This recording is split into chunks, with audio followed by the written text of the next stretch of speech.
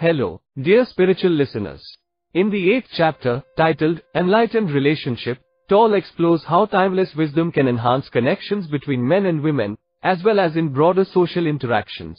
Many people pursue physical pleasures or psychological satisfaction, assuming that these will bring happiness or alleviate fear and lack. True salvation is being free from fear, suffering, perceived lack, and insufficiency.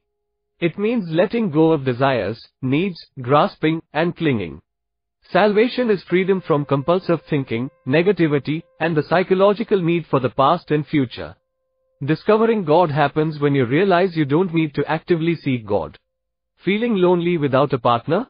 Embrace the present moment. In a relationship, bring yourself into the now from there. If you don't tune into the present moment's consciousness frequency, all relationships, especially intimate ones, have significant flaws and end up dysfunctional. Even if they seem perfect during the in love phase, disruptions like arguments, conflicts, dissatisfaction, and even violence become more frequent. The belief that removing negative cycles would make the relationship flourish. But it's not true. I'm talking about romantic relationships, not true love. True love, which has no opposite because it comes from beyond the mind. Continuous love is still rare among conscious human beings. However, fleeting glimpses of love are possible whenever there's a gap in the constant stream of thoughts. The negative aspects of a relationship include possessiveness, jealousy, control, withdrawal, unspoken resentment, the need to be right, insensitivity, self-absorption, emotional demands, and manipulation. There's also the urge to argue, criticize, judge, blame, or attack, as well as anger, unconscious revenge for past pain from a parent, rage, and physical violence. On the positive side, being in love with your partner initially feels deeply satisfying. It brings a heightened sense of aliveness, and life becomes meaningful because someone needs and wants you, making you feel special. However, this intense connection can turn into addiction. Your partner acts like a drug, and when the drug is available, you're on a high. Yet, the mere possibility or thought of losing them can trigger jealousy, possessiveness, emotional manipulation, blame, accusations, and fear of loss. Just think, can love transform into its opposite in a moment? Was it genuine love from the start, or just an addictive grasping and clinging? Let's delve deeper into understanding our inclination toward romantic relationships and the quest for completeness. The intense and widely pursued experience of romantic love seems promising because it appears to offer freedom from an inherent state of fear, neediness, lack, and incompleteness that characterizes the human condition in its unredeemed and unenlightened state. The root of this physical longing is a spiritual one, a desire to transcend duality and return to a state of wholeness. Sexual relationship is the closest approximation of this state on the physical level, making it the most profoundly satisfying experience in the material realm. However, it's crucial to recognize that sexual pleasure provides only a fleeting glimpse of wholeness, a momentary sense of bliss. When sought as a subconscious means of salvation, it becomes a quest to end duality on the level of form, where it cannot be attained. On the psychological level, the feeling of lack and incompleteness is even more pronounced than on the physical plane. The ego, a false, mind-created self, constantly seeks new identifications to counteract its vulnerability and insecurity, perpetually yearning for a sense of existence. Then, along comes that special relationship, seemingly the solution to all the ego's problems and needs. Initially, it appears to overshadow all other sources from which you derived your sense of self. Your previous identifications become less significant, replaced by a single focal point that gives meaning to your life and defines your identity, the person you are in love with. At first glance, it seems that the underlying feelings of incompleteness, fear, lack, and unfulfillment, typical of the egoic state, have disappeared. But have they truly dissolved, or do they linger beneath the surface of the seemingly happy reality? If your relationships involve both moments of love, and its opposite, attacks, emotional violence, and the like, there's a likelihood that you're confusing ego attachment and addictive clinging with genuine love. True love has no opposite. It doesn't fluctuate between love and attack. As your partner's behavior fails to meet the needs of your ego, feelings of fear and pain may resurface. When these painful emotions reappear, they intensify, and your partner may be perceived as the cause. Every addiction, whether to substances like alcohol or drugs, or to a person, begins with pain and ends with pain. Whatever the substance or person, it becomes a cover-up for your pain. Consequently, after the initial euphoria fades, intimate relationships often harbor unhappiness and pain, not because they cause it, but because they bring to the surface the pain and unhappiness already within you. To transform an addicted relationship into a true and liberated one, whether you are living alone or with a partner, the key lies in the strength of your presence.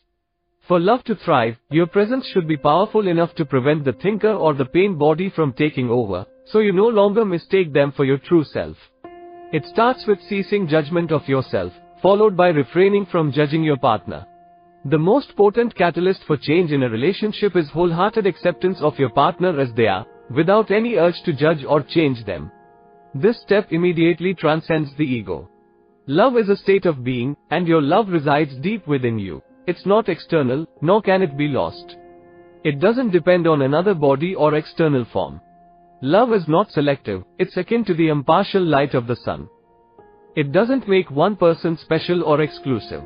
The intensity of true love can vary, and there might be someone who reflects that love back to you more clearly and intensely than others. If this mutual feeling exists, it can be described as a love relationship. These moments often occur when both your and your partner's minds briefly quiet down, and the pain body is in a dormant state. This might happen during physical intimacy, witnessing childbirth, facing death, or when one of you is seriously ill, situations that render the mind powerless. However, as soon as the mind and its identifications return, you cease to be yourself and become a human mind again.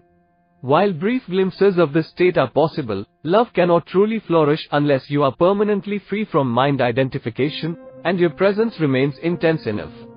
As the egoic consciousness and the structures it created face a final collapse, millions find themselves living alone or as single parents. Others move from one relationship to another, cycling through pleasure and pain.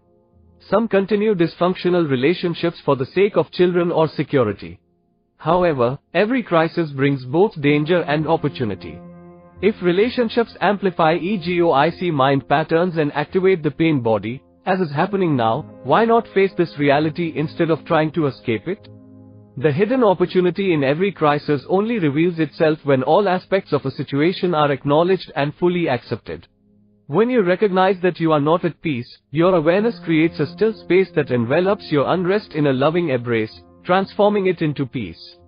Embrace moments when your relationship isn't working, when it brings out the madness in both you and your partner. This signals that what was once unconscious is now emerging into the light, an opportunity for salvation. In each moment, be aware, especially of your inner state. Acknowledge and hold the reality of your emotions, whether it's anger, jealousy, defensiveness, the urge to argue, the need to be right, or any emotional pain. Let the relationship become your spiritual practice. If you react to your partner's unconsciousness, you also become unconscious. However, if you remember to be aware of your reaction, nothing is lost. Accept that the relationship is here to make you conscious, not necessarily happy, and it will offer you salvation. You don't have to wait for your partner to cooperate or for the world to become sane before you attain enlightenment. The moment you engage in arguments, the ego takes charge, and you become unconscious. If necessary, you can point out aspects of your partner's behavior with alertness and presence, doing so without ego involvement, without blaming, accusing, or making the other wrong. When your partner acts unconsciously, let go of all judgment. Judging confuses someone's unconscious behavior with their true self or projects your own unconsciousness onto them, mistaking that for who they are. Relinquishing judgment doesn't mean ignoring dysfunction and unconsciousness. It means embodying the role of the knowing, rather than being reactive or judgmental. In this state, you are either completely free from reaction or may still react while maintaining the role of the knowing, the space where the reaction is observed and allowed to be. Instead of battling darkness, you introduce light. Rather than reacting to delusion, you acknowledge the delusion but see through it. Being the knowing creates a clear space of loving presence that accepts all things and people as they are. There's no greater catalyst for transformation. If you consistently practice this, your partner cannot remain unconscious while being with you. If both of you agree that the relationship is a spiritual practice, that's even better. Express your thoughts and feelings to each other as they arise, avoiding time gaps where unexpressed emotions or grievances can fester. Share without blaming and learn to listen openly to your partner, giving them space to express themselves. Be present without engaging in accusing, defending, or attacking. Patterns designed to strengthen the ego or meet its needs become unnecessary. Granting space to others is crucial for love to flourish.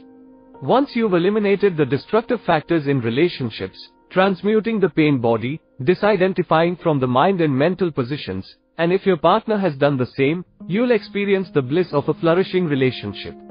Instead of reflecting each other's pain and unconsciousness or satisfying addictive ego needs, you'll mirror back the love that resides deep within, the love that comes with the realization of your oneness with all that is. This love has no opposite. If your partner is still caught up in their thoughts and emotional pain, while you have found freedom, it can be a big challenge, for your partner, not for you. Living with someone who is enlightened isn't easy because the ego feels threatened. The ego thrives on problems, conflicts, and having enemies, to strengthen its sense of separateness. Your unenlightened partner may feel frustrated because their fixed beliefs aren't being challenged. Without resistance, these beliefs become shaky, and there's a risk they might collapse, leading to a loss of self. The pain body craves feedback and stimulation, but it's not getting what it needs in the form of arguments, drama, and conflict. However, be cautious. Some people who seem unresponsive, withdrawn, insensitive, or emotionally disconnected may falsely claim to be enlightened. They might even blame everything on their partner. This tendency is more common in men, who may perceive their female partners as irrational or overly emotional. If you can connect with your emotions, you're not far from accessing your radiant inner self. On the other hand, if you're mainly stuck in your thoughts, the distance is greater. To bridge this gap, you need to bring awareness into your emotional experiences before reaching your inner self. True enlightenment is characterized by an overflow of love, joy, complete presence, and openness to all beings.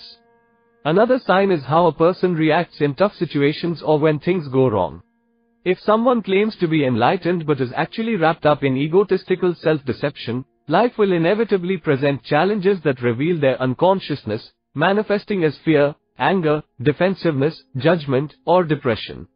In relationships, many challenges arise, often through one's partner. For instance, a woman may face difficulties with a partner who is mentally absorbed and unresponsive. His lack of presence makes it hard for him to hear her, give her attention, or allow her space to be herself. This absence of love in the relationship, felt more strongly by the woman, triggers her pain body. In response, she may attack her partner through blame, criticism, or making him wrong. Now, this becomes his challenge. To defend himself against her pain body's seemingly unwarranted attacks, he becomes more entrenched in his mental positions, justifying, defending, or counterattacking. This defensive cycle may eventually activate his own pain body. When both partners are consumed by their pain bodies, a profound level of unconsciousness ensues, a state of emotional violence, savage attack, and counterattack. This cycle persists until both pain bodies have replenished themselves, entering a dormant stage until the next occurrence. It's important to recognize that women may be naturally closer to enlightenment than men because they find it easier to feel and be present in their bodies. Many ancient cultures intuitively used female figures or analogies to symbolize the formless and transcendent reality, often depicting it as a womb that gives birth to and sustains all of creation. Women, by embodying the unmanifested, are considered closer to this reality. As human society became more dominated by the mind and lost touch with its divine essence, the concept of God shifted to a male figure. This led to a male-dominated society where women were subordinated. The mind, seeking control, became resistant, manipulative, and domineering. The traditional image of God became a patriarchal, authoritative figure, an often wrathful man to be feared, as suggested in the Old Testament. This God is essentially a projection of the human mind. To transcend the mind and reconnect with the deeper reality of being, different qualities are necessary, qualities such as surrender, non-judgment, openness to life instead of resistance, and the ability to embrace everything with love. These qualities are more closely associated with the female principle. Now, why is the pain body more challenging for women? The pain body has two parts, personal and collective. Personal is your own emotional pain from the past. Collective is the pain shared by all humans from things like war, torture, and cruelty over thousands of years. Some races or countries with more violence have a heavier collective pain body. Every woman has a part in the collective female pain body, unless she is fully aware. It's the pain from male dominance, slavery, exploitation, rape, childbirth, and more over thousands of years. The pain can awaken during menstruation, making a woman feel taken over by a powerful force. This force isn't her, it's the pain body speaking, acting, and thinking through her. Realizing you are attached to your pain can be shocking. Once you see this, you break the attachment. The pain body is there because of past events. A victim identity thinks the past controls you, but it's not true. The belief that others are responsible for your emotional pain or who you are now is a victim identity. Some women, even if not victims personally, hold a collective victim identity, saying, "What men did to women." It's true, but holding on to it keeps them trapped. Separating from men strengthens the ego and moves you away from your true self. Stay attentive as your menstrual cycle approaches. Fully engage with your body. When the first sign shows up, catch it early by focusing your attention on it. If it's an emotion, sense the strong energy behind it. Stay aware of your presence and its strength. Bringing your presence into any emotion makes it subside. Stay vigilant for the next sign of the pain body. When it appears, catch it in the same way. If your male partner is aware, he can assist you. Even if the pain body affects him, he won't react to it. Whether enlightened or not, as a man or a woman, your form identity is not complete. This sense of incompleteness is experienced as attraction between males and females. In a state of inner connectedness, you feel this pull on the surface of your life, seeing the world as waves on the vast ocean. You are both the ocean and a ripple, recognizing your true identity. This doesn't mean you don't relate deeply to others. In fact, deep connection is only possible when you're conscious of being. Being gay or lesbian makes you different, raising your consciousness. However, identifying solely with your sexual orientation can lead to unhappiness beneath your ego mask. Ultimately, a good relationship with yourself is crucial. If you're uneasy alone, seeking a relationship to cover it up will only bring that unease back in a different form, often blaming your partner. Accepting this moment fully brings ease in the present and with yourself. Do you really need a relationship with yourself? Being yourself without the split into I and myself eliminates unnecessary complexity and conflict. In enlightenment, the self-reflective consciousness split is healed, and there's no need to protect or defend a separate self. When enlightened, the only relationship you no longer have is with yourself, making all your other relationships ones of love.